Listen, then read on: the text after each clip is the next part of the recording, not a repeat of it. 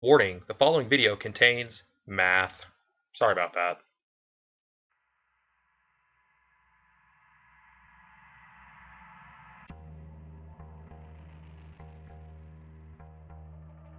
Hey guys, this is Booligan with Airsoft Your Treat, BooliganAirsoft.com, and in Airsoft Insider Magazine. Today, we're going to be taking a quick look at the Deep Fire AT4. This is a launcher that I've already done a video on. However, this video is going to be covering a modification that I did to increase the effectiveness, effective range, and general usability of this thing. Word of warning, this video will contain math, and I'm sorry about that, but it'll help display and help demonstrate what I'm getting at with this modification. So let's go ahead and take a look at a couple of things first. Alright, first things first, we need to look at the power plant that operates the Deep Fire AT4. It is a 40mm shell powered launcher, which means this is your power source. For those that do not know, a 40mm shell in airsoft is basically a gas reservoir and release system. The shells are made out of usually metal, sometimes they're made out of high strength polymer, and they hold a pressurized, or a liquid, that exerts pressure when released. In my case, I am using propane. You can use green gas, some use CO2. They're filled from the top or the bottom, and they are actuated with a small little button here on the back. Push the button, it expels all of the gas. The thing about this is it holds a very small amount of propellant. The gas reservoir in this, and this is a high-powered shell. This is a Mad Bull XM108 high-powered shell. It's loud. Normally would hold 108 rounds. I don't fire BBs out of it in a launcher. Obviously, we're using a foam round. But your gas reservoir is not very big. It's barely about that tall and pretty narrow. So you don't have a huge amount of potential energy in this because you don't have a huge amount of propellant. Because of that, 40mm shells are very useful for short-barreled or small diameter launchers. Something like a M203 works really well because it has a very small barrel. The barrel volume isn't very large, but it's got a long enough barrel that whatever you're shooting can get up to speed. The problem with the Deep Fire AT4, as we'll take a look in just a second, it combines a long barrel, over 2 feet long, with a large diameter. 57mm or about 2 1/4 inches. Because of that, you have a lot of barrel volume that you have to fill, and sometimes these shells just aren't up to it. So let's go ahead and we'll take a look at the barrel assembly, and unfortunately there will be math ahead, so stay tuned. Okay, this is the inner barrel assembly of the Deep Fire AT4. You've got metal barrel and this very nice machined aluminum base cap, which allows for breech loading of your 40mm shell. Here's the thing, if you can't tell, this thing's really big. Discounting the about inch or so of this assembly that sits inside the barrel, you have a 30-inch long barrel with 2 1/4 inch inner diameter, or 57mm. This gives you a barrel volume of over 119 cubic inches. That is a huge amount of barrel space to be powered by this little shell, especially when you're shooting a foam round. The foam round that I use with this thing with the standard barrel is this. It's a 60mm Milsim Labs foam round. It's supposed to be a drop-in mortar. How this thing works, it would fit. You usually wouldn't be able to put it all the way down. You have to put it about in the middle just because of that incredible amount of barrel volume. And you'd be able to shoot it about 200 feet with about, call it 30 degrees of angle, and you'd be able to get in a 15 to 20 foot area that you're shooting at. So it's pretty decent area accuracy. The problem is I wanted something that shot a little bit further and would be able to use a much more accessible and easier to carry round. So what we did, after talking to the owner of Milsim Labs, we came up with an idea of, let's create a drop-in inner barrel for this thing that converts it from that 2 1/4 inch or 57mm inner bore to a 1.5 inch or 38mm inner bore. Here's where the math comes in. So as I said before, your inner bore with this thing, your barrel volume, was about 119 cubic inches. With the new barrel, which is both slightly shorter in length and smaller in diameter, you only have 44.2 cubic inches of barrel volume. That's a decrease of almost 63%, 63.95 if you want to be technical. That is a huge, huge decrease in barrel volume. That means that your single gas-powered shell is working much more efficiently at propelling the round that you're using. The round that I'm using for this is this little guy. It's a 40mm M29 round. It was designed and initially printed on a 3D printer, and then they used that to create foam rounds through Milsim Labs. They're inexpensive. You can get them in packs of I believe 3 or 6, and frankly they fly really, really well. Using this with an M203 launcher, I'm able to get over 100-foot range, and that's great out of a short barreled, 40mm launcher. With this, we'll have a little bit higher performance, and I'll explain that in just a second. Let's go ahead and take a look at some pictures of the adapter that I made, and then I'll go over the details of what parts you need to convert this to yourself.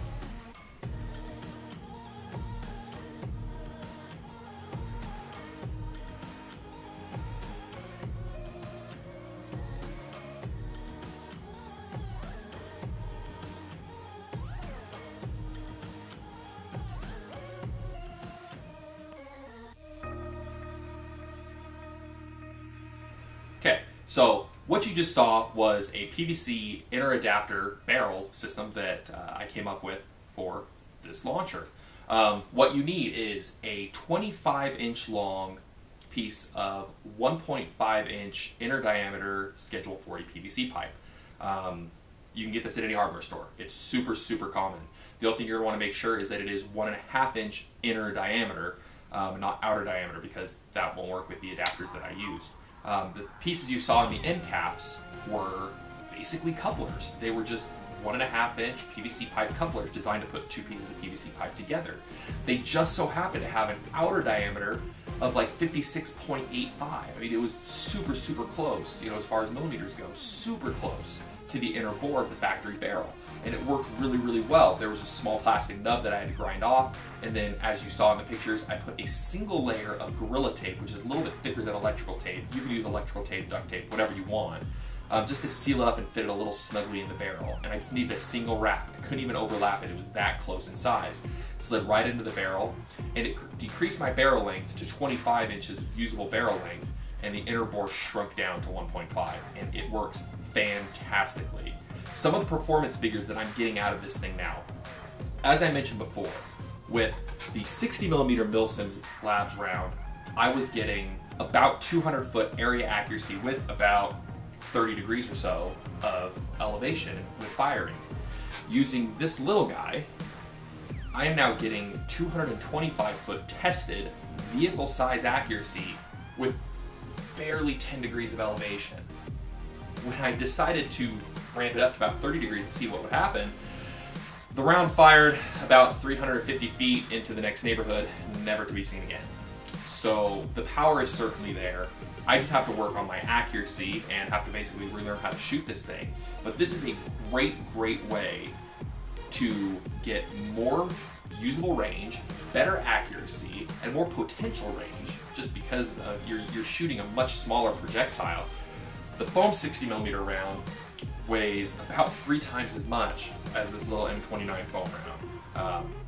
So it's safer, it'll go a little bit faster, but it flies farther. Honestly, this thing is the way to go with the Deep Fire AT4. The best part is the cost. This conversion kit, if you want to call it, that I put together, costs about $4.50 worth of PVC pipe and couplers. That's it. And it can be done in 10 minutes in an afternoon, and it's totally reversible. So say you want to go back to the big bore, you can do that. Just pop the old one out and you're good to go. In short, and I know this was kind of a long video, and there was math, and it was boring, and we'll do just a quick fire test to show you. Honestly, if you have a Deep Fire AT4, just do it. Just do the conversion. It's going to use your gas shells much more efficiently. You're going to get much better performance out of that shell, and these things are much easier to carry, and they fly very, very well. So thanks for watching. Let's go ahead and take a look at this thing launching. We'll do some short range testing at around 90 feet, and then we'll do a long range lobbing test out to 200 plus feet and see what we get. Let's go out to the range. All right, out at the range, also known as my backyard.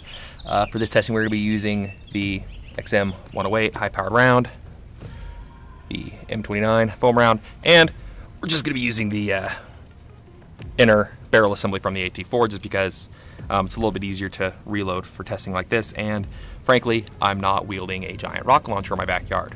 So let's go ahead and do a quick test firing. Okay. One of the nice things about this conversion is that you can breech load your foam rounds. A little snug, fit right there in the back. Put your shell in. You're good to go. You don't have to pull the entire assembly out just to launch it. This test is going to be, we'll be shooting at the swing set, which is at this distance approximately 80 feet away. All right, let's go ahead and do the test. 3, 2, 1.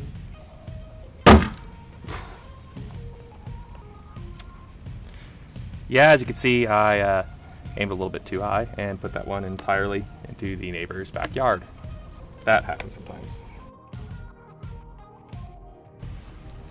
All right, this shot's gonna be kind of hard. We're gonna be launching it over the fence, over the cars, and to the neighbor's house across the cul-de-sac, which distance from here to the garage door is 225 feet.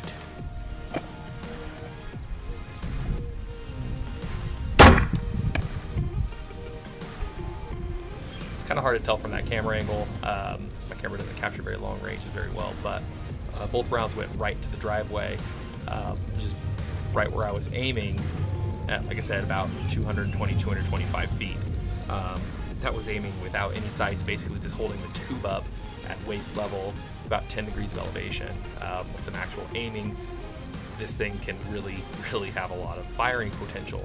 So, like I said, $5 easy conversion. It's worth a try if you have a Deep Fire AT4. You get a lot better range, a lot better performance, and get to use these nice little guys. So, thanks for watching. Be sure to check out all the reviews on Booligan Airsoft, airsofretreat.com, and make sure to check newsstands for the first issue of Airsoft Insider Magazine, July 9. Thanks for watching.